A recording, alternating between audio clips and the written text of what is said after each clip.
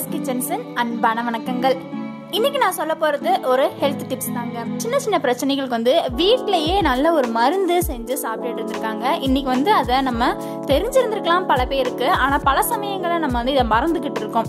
அந்த மாதிரி எப்படி நம்ம வீட்லயே மருந்து செய்யலாம் இந்த இருமலுக்கு அப்படின்றத நான் இந்த வீடியோல சொல்ல போறேன். வாங்க பார்க்கலாம். வெந்தயக்கீரை நீங்க எல்லாருமே கேள்விப்பட்டிருப்பீங்க. அந்த வெந்தயக்கீரையில உலர்ந்த திராட்சை ஒரு 10 எண்ணிக்கையில் எடுத்துக்கோங்க. கொஞ்சோண்டு சீரகம் ஒரு அரை கரண்டி மாதிரி எடுத்துக்கோங்க.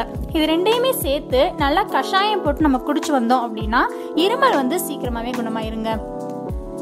அதுக்கடுத்து பார்த்தோம்னா புளிச்சக்கீரை இருக்கு இல்லையா, அதை நல்லா அரைச்சு ஒரு நெல்லிக்காய் அளவுக்கு எடுத்துக்கோங்க. அதை எடுத்து நம்ம டெய்லி சாப்பிட்டு வந்தாலுமே இருமல் குணமாயிரும். அதே மாதிரி கரிசலாங்கண்ணி கீரை இருக்கு இல்லையா, அதுல சாறு எடுத்துக்கோங்க. கரிசலாங்கண்ணி கீரை சாறு எடுத்து அதுல அதிமதுரத்தை ஊற வச்சிருங்க. ஊற வச்ச அதிமதுரத்தை எடுத்து அது நல்லா காஞ்சதுக்கு அப்புறம் பொடியாக்கிருங்க.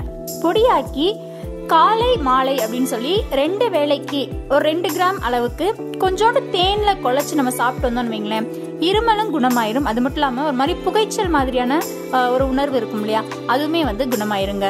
தூதுவளை கீரை இருக்கு இல்லையா, அதை எடுத்துக்கோங்க. அதுல அதிமதுரம், தனியா, உலர்ந்த திராட்சை இது எல்லாத்தையும் நல்லா போட்டு காய்ச்சி கஷாயமாக்கிருங்க.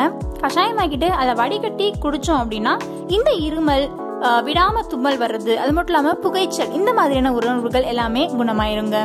முசுமுசுக்க கீரை இருக்கு இல்லையா, அதுலயுமே இந்த அதிமதுரத்தை ஊற வச்சு அதே மாதிரியே காஞ்சதுக்கு அப்புறம் பொடியாக்கி ஒரு 2 கிராம் அளவுக்கு எடுத்து தேன்ல குழைச்சு சாப்பிட்டோம்னு வைங்களேன், இந்த இருமல் புகைச்சல் எல்லாமே சீக்கிரமே குணமாயிரும். இன்னைக்கு நான் சொன்ன இந்த டிப்ஸை கண்டிப்பா நீங்க வீட்டுல ட்ரை பண்ணி பாருங்க. அண்ட் இந்த வீடியோ உங்களுக்கு பிடிச்சிருந்துச்சுன்னா உங்களோட ஃப்ரெண்ட்ஸுக்கும் ஷேர் பண்ணுங்க. இந்த வீடியோ பத்தி கமெண்ட் பண்ணுங்க. வீடியோ பிடிச்சிருந்துச்சுன்னா லைக் பண்ணுங்க. அண்ட் நம்மளோட சேனலை சப்ஸ்கிரைப் பண்ணாம இருக்கிறவங்க மறக்காம சப்ஸ்கிரைப் பண்ணுங்க. இதே மாதிரி இன்னும் பல டிப்ஸ் அண்ட் பல தகவல்களோட அடுத்த வீடியோல நான் உங்களை சந்திக்கிறேன்.